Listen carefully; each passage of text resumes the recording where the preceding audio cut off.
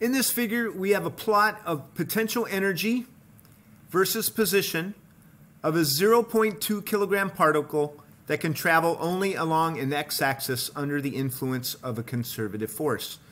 The graph has values of UA 9 joules, UC 20 joules, UD 24 joules. The particle is released at the point where U forms a potential hill of height UB equals 12 joules, right there.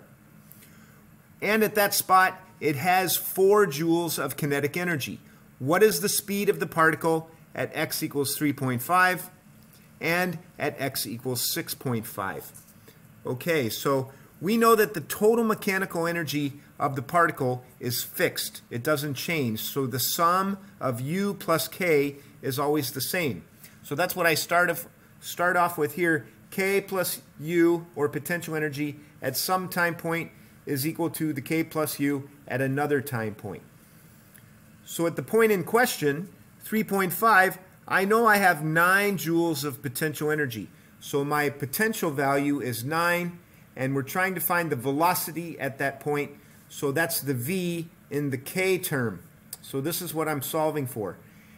At point B, I know I have 12 joules of potential energy and 4 joules of kinetic energy. So that tells me my total mechanical energy is 4 plus 12, or 16 joules. So I'm going to solve this equation now for V.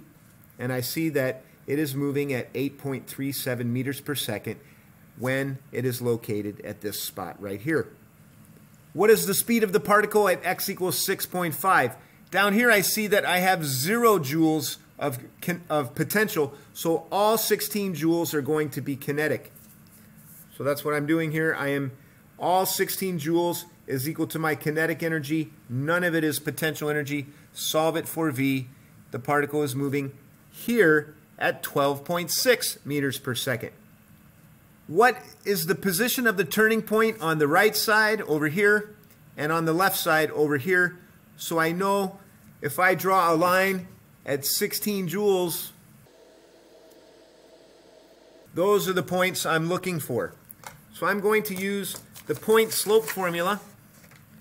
The point slope formula is just the definition of slope rearranged.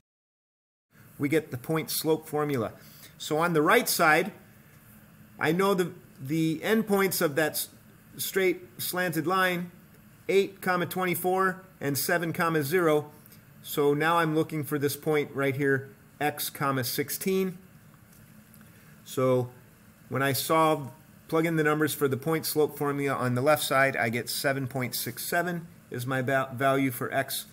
And then on the left side, the endpoints of that straight line here, the endpoints of this line are 3, 9 and 1, 20. And I'm looking for this spot, x, 16. So plug in my values to the point slope formula and come up with my answer. X is equal to 1.73 meters.